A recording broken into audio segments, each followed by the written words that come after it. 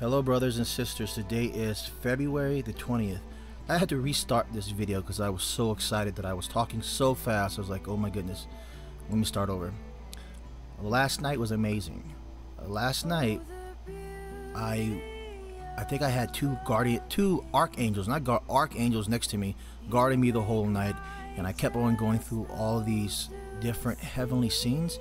I was in heaven. I was in, it was strange because it was the heavens I went to, they looked different, each one, and each one had different characteristics and different abilities in them, and there's so much I could tell you guys, but I'm gonna have to break a lot of this stuff down in multiple videos.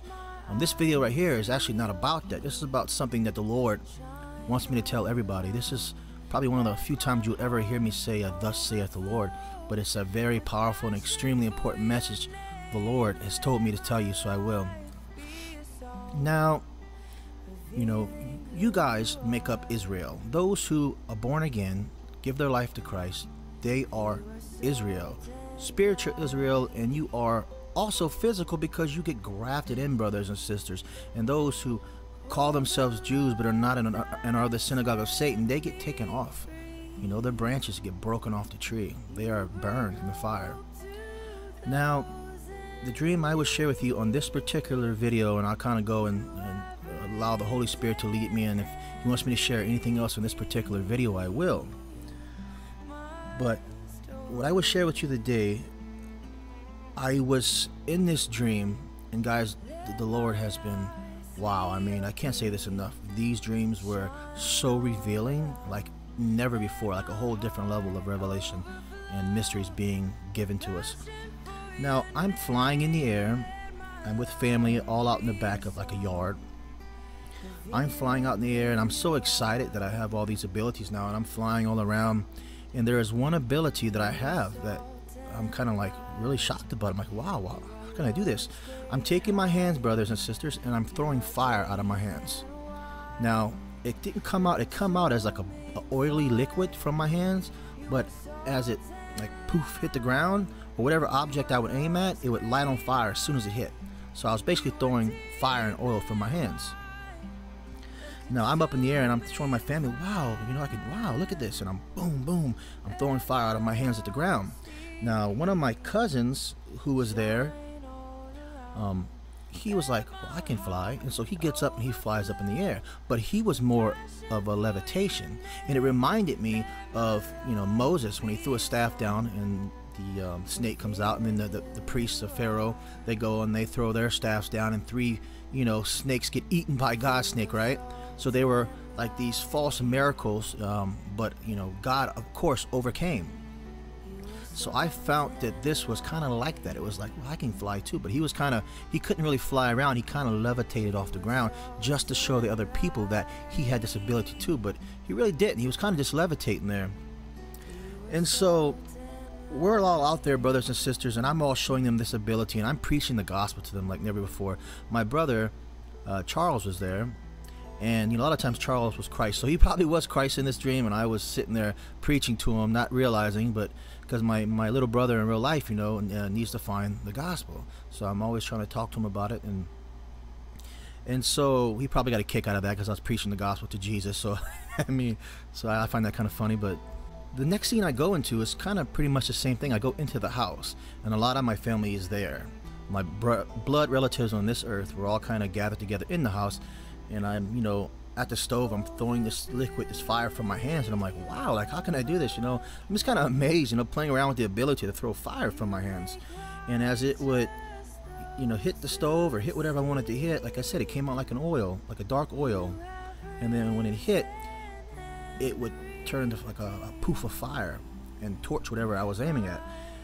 And so I was preaching to all of them. I started preaching the gospel to them.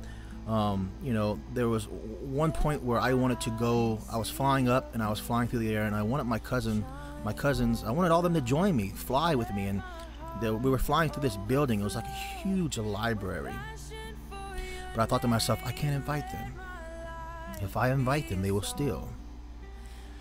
They will steal from this library. So I think that's the Lord saying he would love to invite all of his people, all of the children of the earth, to go with him to heaven.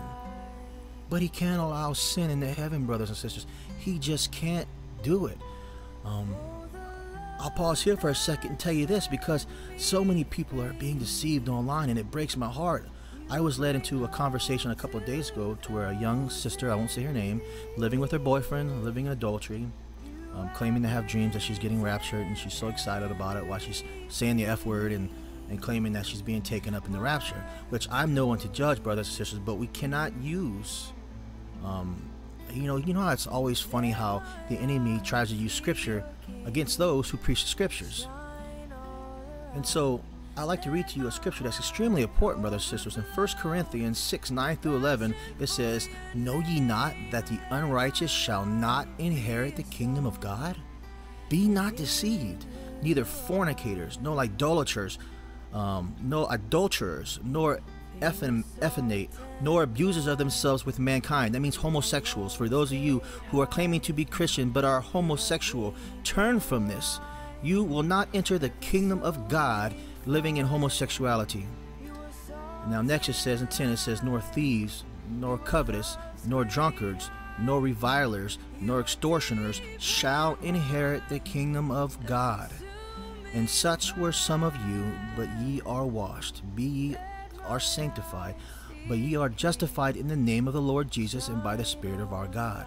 Brothers and sisters, be not deceived, for you will not enter the kingdom of God living in fornication, living in adultery. And the Lord says, if you looketh upon a woman to lust after her, you commit adultery in your heart. And yes, there's repentance, and there's turning to Christ, but you will not be taken in your sin. Repent. Now the next scene was the most telling and most powerful scene I think I've ever been through. And it, what I was doing was scaring me, a little bit. I get taken, well, first of all, before I get taken to the next scene, I was shown a bunch of different chemicals. And one of the chemicals was hot sauce, something else. And I was shown like a chemical makeup, like really deep into it. I can't remember it when I wake up, but it was like Na squared or something. Like, that's not what it was. It was like I was shown chemical makeups in these items. And I was shown that the oil substance coming from my hands had that certain chemical that was in the hot sauce and this and that in the oily acidic substance coming from my hands that would cause fire to shoot. Now I go and I get taken to a bus scene, the Rapture bus, brothers and sisters, and there is a young man that is standing outside the bus at first, and he's kind of goofing off with everybody, and then he gets into the bus, and the Rapture bus is going to take off. And we all know that's where we are right now. The rapture, the catching away is about to take place, and so many are deceived. It's about to take place. And so I believe this young man's name was Jacob. Now, when I thought of his name, and I believe his name was Jacob, God changed Jacob's name to Israel. Now, I just told all of you that you are Israel. All those who choose God are Israel. And some of those who are Israel are sitting on the fence post, waiting, kind of just not surrendering themselves. They're lukewarm. Brothers and sisters, turn from being lukewarm, because God will spew you out of his mouth. And I don't want that for any of you, because I sincerely love you and only want the best for you. So now we're up on this bus, and I'm kind of in the back of the bus, kind of like I saw in a really early dream I had, where I was on the back of the bus kind of watching everybody. And so I was on the back of the bus, and I noticed that this young man was standing up in the aisle, completely goofing off. And I stand up, brothers and sisters, and the Lord has me deliver a stern message to him, really stern. I stand up, and with the fire from my hands, I throw each a hand at him, but I didn't hit him. I didn't want to hit him. What I did is I made the fire go boof, like about 2 feet, a foot in front of his body, to where like a warning. It was a warning shot. After I throw the fire from my hands, I start to walk towards him. I can see he's scared. And I say, if you're not going to serve God, get off the bus. I continue to walk forward towards him, and I say it again, serve God or get off the bus. These are the words of the Lord. I see him sit down, and at this point, once I got the message out to him, I felt kind of sorry for him, because he sat down and he looked really scared, and I could see his eyes. He was looking out the bus like, should I stay or should I go? And then my heart kind of, I loved him, and I felt for him, and I said, look, I said, do you want to serve God? Do you desire to serve God? If you desire to serve God, I will go back and sit down, and you won't see me again. Like, I'll go sit down and leave you be. I said, but I have to know if you are willing to serve God. And he said, yes, I am. And so as he said that, I went and sat back down. So brothers and sisters, are these not the words of the Lord? The rapture, the catching away is upon us. And so many people are sitting there, not serving God. And God is telling you, God is telling you, serve me, or be left behind. Serve me, or you will not enter the ark of safety. Serve me, or you will remain on the earth while I rain down fire from heaven to destroy you. I also, brothers and sisters, believe this is a direct message that the two witnesses, whoever they may be, whatever they may represent, are about to take center stage. And that boy, who I believe his name was Jacob, representing Israel, this is a sign that the catching away is about to take place and that the two witnesses are ready to fulfill their mission. If you have your scriptures and you want to turn to them, you can turn to Revelations 11, and we read, "And there was given me a reed like unto a rod, and the angel stood, saying, Rise, and measure the temple of God, and the altar, and them that worship therein.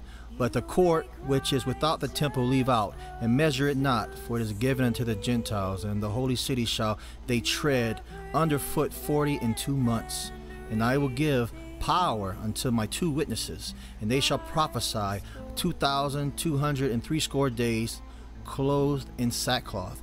These are the two olive trees, and the two candlesticks standing before the God of the earth. And if any man will hurt them, fire proceedeth out of their mouth, and devoureth their enemies. And if any man will hurt them, he must in this manner be killed. These have power to shut heaven, that it rain not in the days of their prophecy, and have power over waters to turn them to blood, and to smite the earth with all plagues as often as they will. And when they shall have finished their testimony, the beast that ascendeth out of the bottomless pit shall make war against them, and shall overcome them and kill them. And their bodies shall lie in the street of the great city, which spiritually is called Sodom in Egypt, where also our Lord was crucified. And they of the people and kindreds and tongues of nations shall see their dead bodies 3 days and a half, and shall not suffer their dead bodies to be put in graves. And they that dwell upon the earth shall rejoice over them, and make merry, and shall send gifts to one another, because these two prophets tormented them that dwelleth upon the earth. And after 3 days and a half the Spirit of life from God entered them, and they stood upon their feet, and great fear fell upon them which saw them. And they heard a great voice from heaven saying unto them, Come up hither. And they ascended up to heaven in a cloud, and their enemies beheld them. And that same hour was there a great earthquake, and the 10th part of the city fell, and in the earthquake were slain of men 7,000, and the remnant were affrighted, and gave glory to the God of heaven. The second woe was past, and behold, the third woe cometh quickly. Dear brothers and sisters, get your house in order. And those of you who have been waiting to come out of the gray area and to choose a side, I tell you this day to choose the Lord. This day I say unto you to serve God. If you want to be on the ark, just as in the days of Noah, the rains came and wiped everything away, brothers and sisters. I'm telling you now that those rains are coming again, not a literal rain, but metaphorical. We are being taken off of this earth, and you will remain here to go through the great tribulation, a time like never before. And brothers and sisters, I also testify to you that it is time. We are in the season for the two witnesses to start their mission upon the earth. And I say unto you, get ready again. Prepare yourselves, repent of your sins, get baptized for the remission of sins, brothers and sisters, by submersion in the name of the Father, and of the Son, and of the Holy Spirit. Stop relying upon the doctrines of men and turn to the scriptures, and also turn to God, for His Holy Spirit speaks to you in a still, small voice. He doesn't yell at you. He doesn't hit you with a bat. He speaks to you gently and softly, and wants you to fine-tune your relationship with Him so you can hear that small voice. So in the words of the Lord, brothers and sisters, serve God or get off the bus. Serve God or be left behind. These are the words of the Lord, and I say these things in the name of Jesus Christ. Amen. Repentance because you understand that you are a sinner, a wretched one in both nature and deed, and that you deserve that which a holy and righteous God must give to those who sin, and that is His wrath and eternal punishment. That's repentance. Repentance is recognizing that. Repentance is self-abhorrency, as the confession says. Repentance is being so sick of yourself that you can't stand yourself and you want to get away from yourself because you recognize that everything in you is filthy and wretched and does not deserve to be in the presence of a holy God. And you turn from that and cry out to the only one who can make you any different. That's repentance. Repentance and faith. Faith in what? Faith in the Jesus of the Scriptures. Faith in the God-man. Faith in the one who was born of a virgin. Faith in the one who performed miracles. Faith in the one who died on a cross. Faith in the one who rose again on the third day. Faith in the one who's coming again to judge the living and the dead. Faith in the only one who's an answer to the sin problem from which you are in repentance. Faith in that one. Faith in Him alone, in His completed work. Not His work but His work alone. That's faith. That's faith. Not just the name, but the person and work of Jesus Christ. When you grasp repentance like that, and when you grasp faith like that, then you understand the narrow road, the narrow gate, the hard road. Only then. If you think it's easy, and that you can continue to be who you are, and that somehow, because you say a few words, that makes you okay with God, if you think that because you are comparatively less wicked than the people around you, and that somehow that means you're worthy of heaven, if you think that because somehow you have not been as awful and as wicked as the Hitlers of the world and the Mansons of the world, and that somehow that means that God's going to grade on a curve, then you have not found the narrow gate.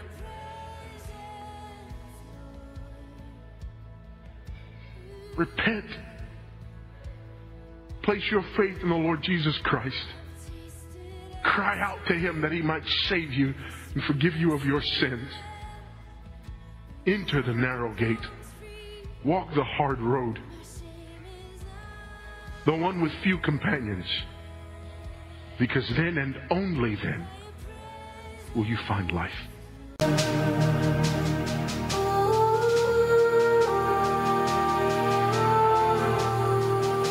You've come in the final days. All-knowing God has held you in reserve for nearly 6,000 years. No mistake about it. You are a marked generation. Your birth at this particular time was God has saved for the final inning an army of valiant. You must be prepared to meet your God. youth of the noble birth. You're part of the Lord's royal army. There are things for each of you to do that no one else can do. You will preserve As well as your special as well as You. Me?